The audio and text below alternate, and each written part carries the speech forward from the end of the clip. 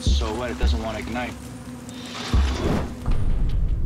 I'm always pushing the boundaries and the envelope. I only focus on long-term survival. Living 3 days and trying to get back to society is a joke to me. Oh, I better make it back before I die.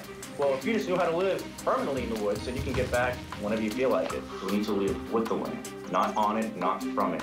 Live with the land, improve the land, and that way your resources never go away. The leaves contain methyl salicylic acid. It's a precursor to aspirin. I know hundreds of plants that I can eat and I can make medicine out of. I prefer archery equipment over all other hunting gear because if my arrow breaks, I can just make more. If my bow breaks, I can make another one. I made this bow in 6 hours with just my knife. I do have a bunch of certifications. To me, it's just paper from people. You know, to me, the ultimate certification is the woods. There's a lot of coyote and fox sign around. I'll have to be careful tonight.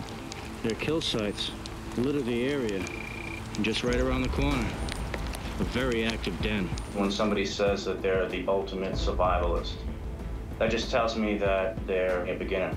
The ultimate survivalist is the people that came before us. The earliest case was Native Americans, when people were truly self-reliant of all manufactured gear except the things that they made themselves. Definitely looking forward to building a shelter. I'm warm as I'm walking, but I know once I stop, I'm gonna get real cold. The longest I've lived with the land in the woods alone will probably be a week or two. Going out long term would be a huge challenge. The hardest thing for me to leave behind would be my wife and my daughter. There's no question about that. This will be a culmination of everything that I've been working towards for my whole life. Everything I've learned has been constantly accumulating this and practicing this for this.